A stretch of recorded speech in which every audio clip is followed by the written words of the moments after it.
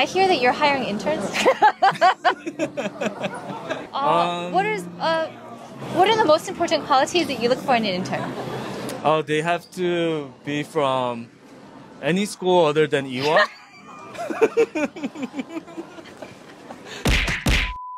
Hi everyone, I'm here with Taeyang 대표님, who is the founder and CEO of Descry, and he's taken time out of his very busy schedule to meet with me, so I'm very delighted to be here. Hi. I swear I'm going to make this a good video.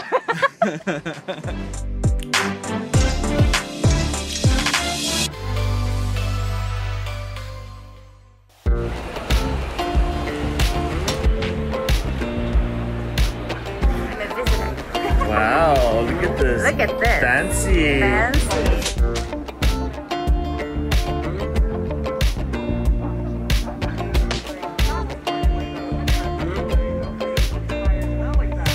I came from the US like about 2.5 years ago, and when I got here, you know, just with the culture shock and everything else, I just felt like I needed to find somebody I needed to talk to, like some professional, maybe a counselor or something like this. And I asked like my small network of friends in Korea. They responded with like really surprising responses, right? They were like, you know, you don't need help. What are you talking about? Or like, you know, you don't want to start off on the wrong foot here. You know, like, you know, I realized that, you know, that way of thinking was wrong because of the way that I grew up, right? It's not a shameful thing to have to look for help.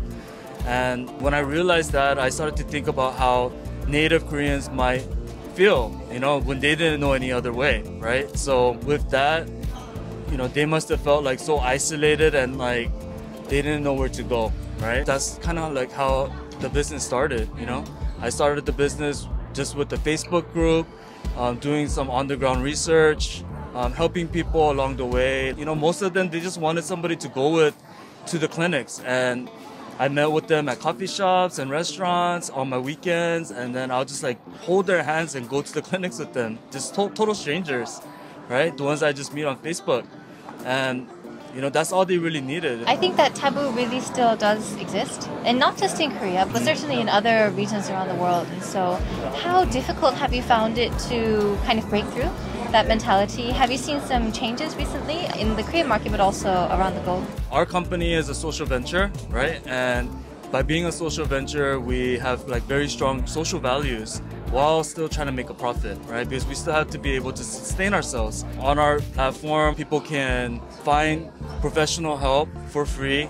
They can write an online journal. They can share that online journal with whatever health care provider that they found. You know, you can keep track of your mood, and there's a laundry list of things that you guys can do for free on our platform. But we understand that stigma is a strong thing. It's like a real thing in Korea, and not only in Korea, but everywhere else, right? A lot of places. I feel like the people that need to be educated about these topics are the people that aren't suffering from mental illness, because people with mental illness, they know that there's nothing wrong with them. You know, it's not their fault, right? But it's the people that aren't suffering, that's not experienced with any of this stuff, that might have a stigma or a prejudice against it. Because you're a startup, I think, you know, funding is probably a big issue and has been an issue for you since the beginning up until now. And I know that oftentimes we look at things like market size or potential market size, and we try to gauge the potential of the startup. But because it's been so taboo, even things like that might be really difficult to measure. Have you faced any difficulties when it comes to meeting with potential investors or those that are willing to fund this venture, when it comes to both the taboo, but also when it comes to looking at potential market size? Yeah, for sure. You know, just being a social venture in it by itself, regardless of what the business idea is or the business model is, social venture itself, you're going to have barriers to getting investment, especially in Korea, right? A lot of the VCs in Korea, or like any kind of funding party in Korea, they say that they might be focused on social ventures or nonprofits, but a lot of times they're not, right? They're more interested in the bottom line, financial statements, you know, like where do you plan to scale and how much are you projected to make, and you know, like things like this, right? And those things are all important, but you know, as being a social venture, half of our business model is definitely for social values. So that's where a lot of the miscommunication or like misunderstanding might happen. As far as us, we've been very lucky, and we were able to take advantage of all the grants that are available for startups, right? And being a social venture, we're able to while being a social venture, we're able to apply for regular startup grants, social venture grants. And so the things that we're eligible for, it almost increased by double. So is a lot of that, say, government funded? Government funded, hospital funded, partnership funded. While being a resident at Seoul Global Startup Center, we were able to make connections with 신용 보증금 기금, right? And they have a very cool thing, you know, like they actually help with business loans for startups. So, and at a very, very low interest rate. So you mentioned early on that you spent, you know, a large portion of your life in the States. And so even though I know Taeyang speaks Korean very well, really well, the working language still tends to be Korean. And I'm wondering if you found that to be a stumbling block. If so, how that can be overcome, especially for those who might not have Korean as a native language. Definitely, it's a huge barrier. If you don't speak Korean in Korea and you're a CEO or startup founder and you want to apply for grants, there's only a very small fraction that are available for foreigners that are doing startups in Korea. I strongly recommend having a co-CEO that's Korean citizen or a upper management level Korean person that can help you write some grants, grant writer or a manager. I think it's very important. Very important. Very important. So Taeyang is really busy. This is the second day of a 3-day kind of expo that's going on over here at COEX, and so I can't take up too much of his time. But I'm wondering if this is good for one day only. Get out of here after. He's throwing me out. I think that there are a lot of students, young professionals, and potential startup founders that would be interested in the market over here in Korea, but even also overseas.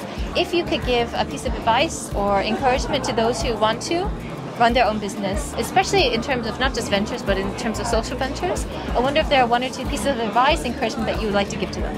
Oh yeah, definitely. You know, I don't know if you guys will take this seriously, but if you meet somebody and you exchange a business card with that person, whether you feel like that person is gonna come, you know, be beneficial to you or not, right? I strongly suggest following up with that person, a short email, just saying thank you for his or her time, and I was really glad to meet them. You know, just that small gesture, I feel like it opens so many doors for me, right? I'll go to conventions, I'll go to networking events, and I'll come home with a stack of business cards, and I'll spend the rest of that night before I go to sleep emailing every single one of them. And that's something that I actually really do. Number 2 is if you do get some mentorship, you're gonna find some good mentors to help you out, right? When they ask you to do something or they give you a strong suggestion or recommendation, I would definitely spend the next few days, and if not a week or 2, exhausting that method, whatever they recommended. And then after you exhaust it, whether it worked or not, honestly, like get back to that mentor and then say, hey, I tried doing this. I don't know if it's gonna work because of XYZ, and then grab another meeting with that person. You know, these are the professionals in this industry. You went to this person for a reason, right? And if you value that person's time, then that's what I would do, definitely. That's what I do. Thank you so much for meeting with me. No problem. Bye. So what is Wellingby? Are you filming already right now? Yeah. Oh, okay. Yeah.